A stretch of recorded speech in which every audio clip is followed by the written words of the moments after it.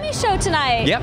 What do you think? Now that it's a little bit behind you, have you had time to process being up on that stage? It was a lot of fun. It was a lot of fun.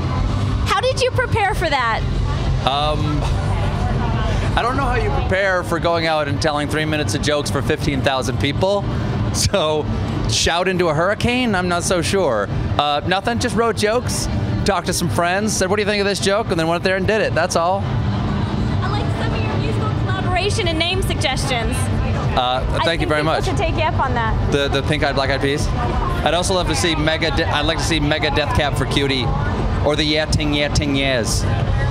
When you finally do get the Grammy that will have your name engraved upon it. I'm not giving this one back. What are you talking about? Oh, you can have it. This is mine. Go ahead, yes? Where do you plan to keep it? On a chain around my neck. Of course, where else? You'll get great service at a bar. Excuse me, my Grammy needs a drink. Excuse me, my Grammy needs the cab. Excuse me. What did it mean? Hi, just table for two? Just me and my Grammy. What did it mean to win the Grammy for the Christmas album?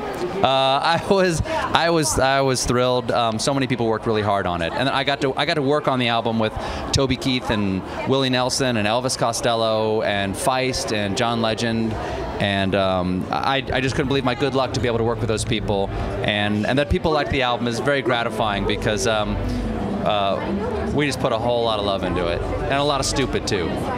Have you always been a music fan as well? Sure, absolutely. I come from a family that thinks it's musical. Do you play any instruments yourself? I can play Froggy One Accordion on a guitar. That's it.